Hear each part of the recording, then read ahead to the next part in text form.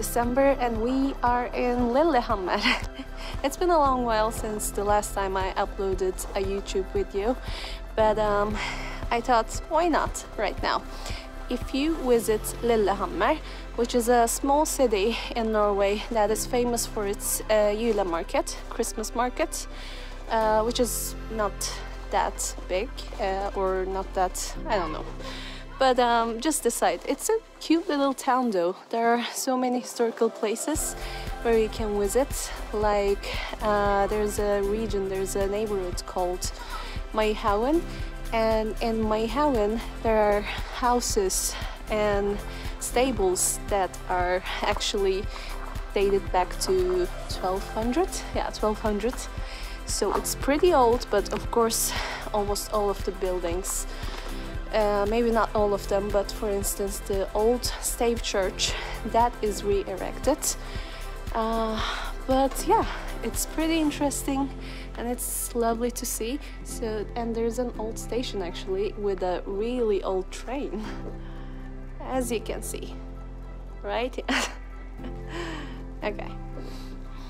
So it's really nice, and it's also the place where the new Christmas movie, I assume, Apotekergata or something like that, something about Skomaker, was shot. So you can actually see the shops and streets that the movie was shot.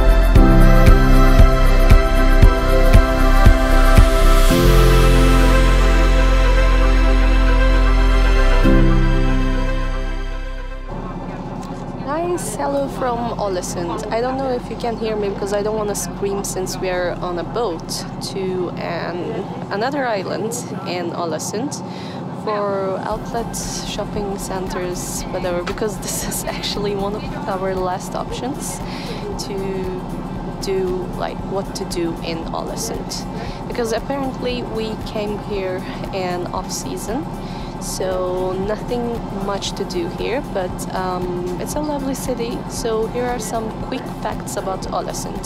So the city is in Norway, obviously, Ålesund, and we came here by flight because it's a bit far away from Oslo, so it's like almost 400 kilometers.